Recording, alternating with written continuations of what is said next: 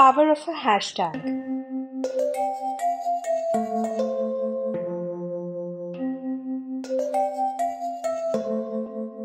Hi friends, today Saksham has got a new video for you on hashtags. You must have seen that when people post on Facebook or Instagram, they also put a hashtag next to their post.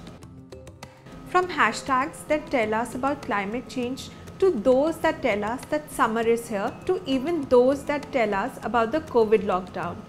They have become an important part of our content. But why do we need hashtags? Firstly, it tells us in brief what the post is about. And secondly, if we look for that particular hashtag in the search tab, then it will show us all the posts that have used that hashtag in one place. But did you know there is a correct way to use hashtags?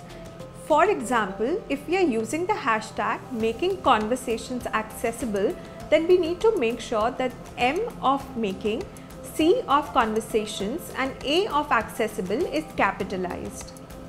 This will allow people to read the hashtag easily, and it also allows the screen reader that people with visual impairment use to pronounce it correctly. Making conversations accessible. Otherwise, the screen reader will read it in one go and it won't be easy to understand. Making conversations accessible.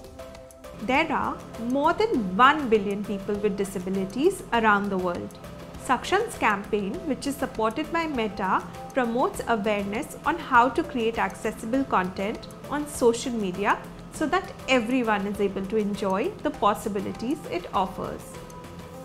You can find Saksham on Twitter, Facebook and Instagram by the name of Saksham Trust.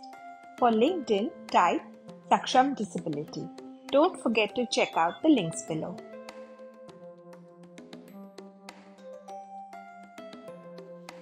We would like to thank Meta for supporting the campaign and for their curriculum on accessibility.